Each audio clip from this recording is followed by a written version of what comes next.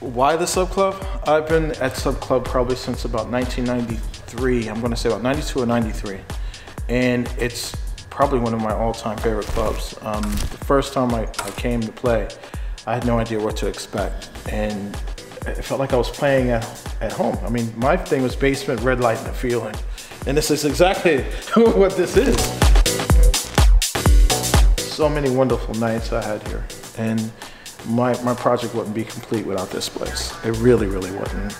And it's been 33 years now for the place. So I'm just happy it's still going. It's absolutely one of my favorites. First thing I do is I do a white noise sweep of the room. This is a white noise of Sub Club. And here is the filter sweep of Sub Club. This is what I emulate the system back with. Back at the house at my studio. I have a couple, but this is the one that's in my main studio, and I can mimic all of the stuff with the sweeps and filters and stuff that I was just talking about. What I did first was go through all the kicks in the room that sounded really good in here. Same thing with the hi-hats. This sound cuts through the room for some reason. I found these samples on something I was using from before. So, did all of that, programmed the drums in so they sound a bit like this.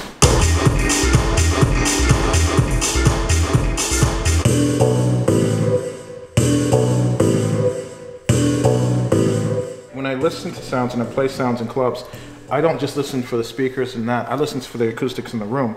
So what happens is, everything has a resonance. And I wasn't just playing with what just the sound was, I was playing with parts of the room that vibrate. So like, if I hit this note, it vibrates that part of the ceiling, and Sub Club is very infamous for everyone hitting the ceiling, like when things go crazy. So I thought, well, I'm gonna hit the ceiling in my own way around the room. So this note hits back here, that's over there, and that's way over there in that corner. So each note, that's vibrating the ceiling over there.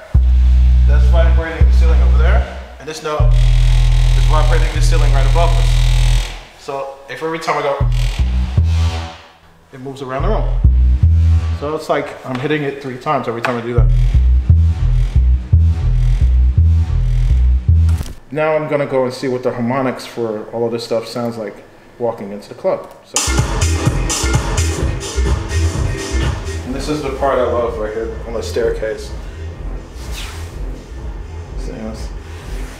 It's going to be louder, so I'm going to say it's probably going to start peaking here.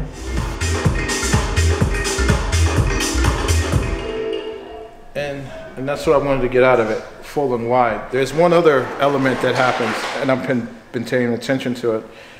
Depends on what time of night it is. You can actually hear the train through the building.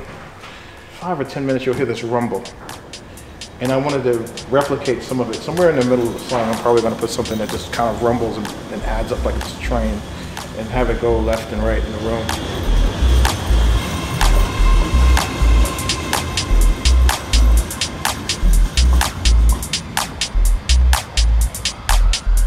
Yeah, you can hear it outside. Car 49, car 52, car 82, all receive 70, 65. Red 1 number 10. 175, 75. Cool. You're right, it sounds like she's singing it. 61. Hell yeah! I love it. And it's really going to be funny because the people that know, they know that's next door.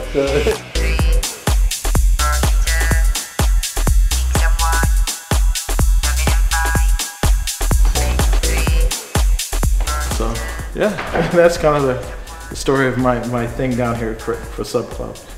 But for each club has its own element, and this one is, you know, it's just kind of my roots. I grew up here in Sub Club. You know, I've learned a lot in Sub Club, and you know, Dominic and Harry, you know, their family, and you know, Paul, Mike, you know, Sean.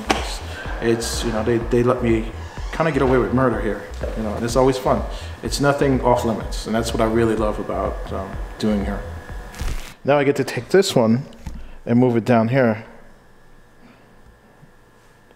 And this is such a fun thing for me to do, because now I can take it off my to-do list.